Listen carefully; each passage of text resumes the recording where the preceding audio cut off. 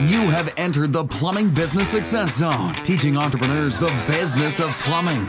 This is Potty Talk Live, recorded live on Facebook every week. And now your host, Richard Behney, the $1 Million Plumber. I want to make some assumptions here. We're going to talk about these three huge mistakes that all of us make, all plumbing entrepreneurs make, okay, starting out. And sadly, a lot continue. In fact, the numbers tell us, the stats tell us, okay, and you know, these stats are more, these are more right on than all the COVID death stats that you're seeing, okay? All right, but these are right on. 95% of all plumbing businesses fail within the first 3 years. Okay, that's a sad fact. Okay, 95% of all plumbing businesses fail, not because they're not good plumbers or don't serve their customers or don't want to do a good job and all that kind of stuff. It's just they don't know the business of plumbing. Now the 5%, okay, that survive, and that's exactly just what they're doing.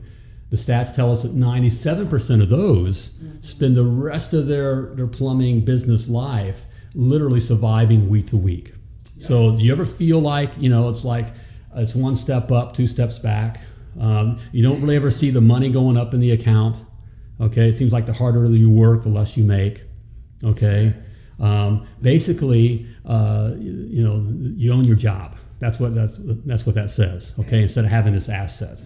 Okay, and it's because you're making, well, a lot of mistakes, but there's three huge mistakes that I want to cover here. And I'm also making the assumption here too that you want to live what we call the freedom lifestyle. So you're not looking to be in your business every day. Okay, you're not so in love with plumbing. Okay, in fact, if you really love plumbing, stop, close up your plumbing business and go be a great plumber for someone else. Okay, do yourself that favor.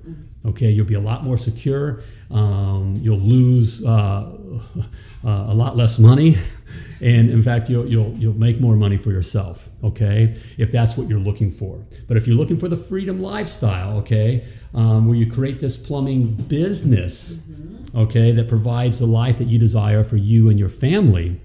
Okay, there's some things you got to know. All right, and there's some things you got to not do. All right, so let me cover three of them here for you right now.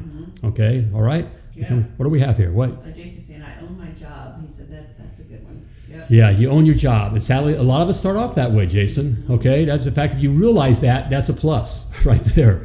Okay, that you realize, basically I'm working, my name's on the, on the truck, but it seems like all I'm doing is I just own my job. It's just a job. Okay, but you can do the right things. It doesn't have to be just a job.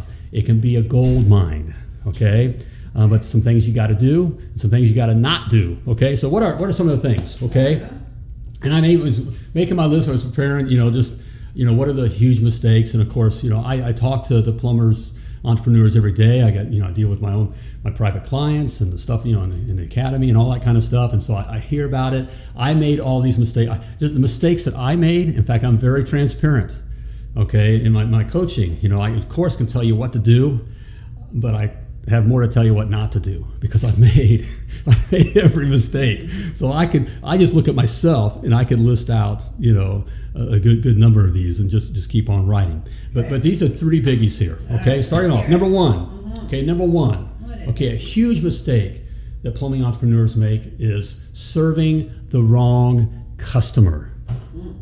Serving the wrong customer. What do you mean? How could a customer be wrong? Okay. Hey, every customer has a plumbing issue is not your customer.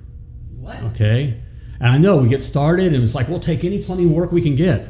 I get opportunity to work, work at this new house, do this new construction for free. Okay. All right. Okay. I get the local Dairy Queen, grease trap cleaning gig for free. Okay. Okay. And my neighbor's brother's, uncle or whatever, for free. All right. So it's working for the wrong customer. Okay. And so when we look at customers, when we look at it at a business perspective, we need to choose the customers that are looking at us for, price versus value. Okay. If we work for price conscious customers, ain't never going to get ahead. They ain't never going to get ahead, no matter how many. You know, you can't make it up on volume. Okay, all right. Well, I'll just work for more for free, and I'll make more money. Okay, no. Okay, all right. We need to work for customers that are looking at want value. Okay, want value customers. Also, we want to work for customers that pay us today. Okay, today. A huge mistake. Guys get wrapped up and we get all, into new construction jobs or the commercial accounts and that kind of stuff. And we're waiting 30, 45, 60 days or more for our money when it runs smoothly. Most of the time we got to chase it down. Basically, we're acting as the bank at a time when there's no way we could be a bank. We don't have any money, okay? And so that's a huge mistake. A huge mistake that first-time plumbing entrepreneurs make, even for years. Sadly, I talk to guys that have had a whole career of plumbing and even have been doing their own thing, and they find themselves, my age, 55, 60, and they have nothing to show for it. It's because they've worked for the wrong customer, all right, their entire career. Okay, so